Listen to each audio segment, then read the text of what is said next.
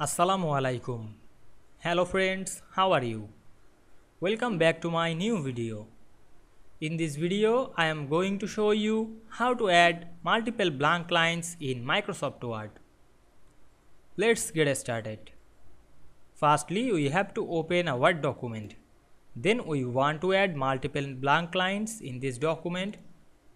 Go to the Insert menu. Then write something on the page.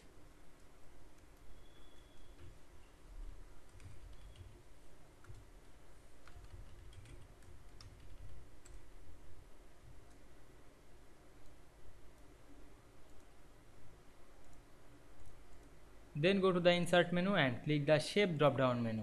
Then choose the line shape. Then draw the line shape, press Shift on our keyboard.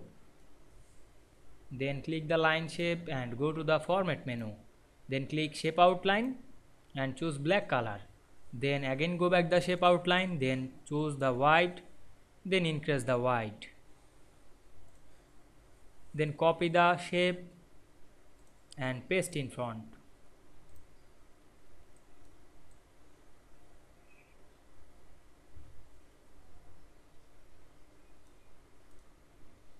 Then select the multiple shape, press Shift on our keyboard and copy it.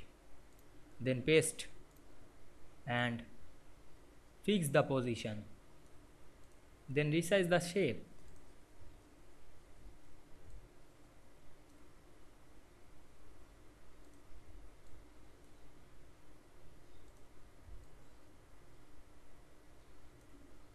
Now we can see we added multiple blank lines in this document very easily. I hope you enjoyed the video. Please like, comment, share and subscribe my channel. Thanks for watching.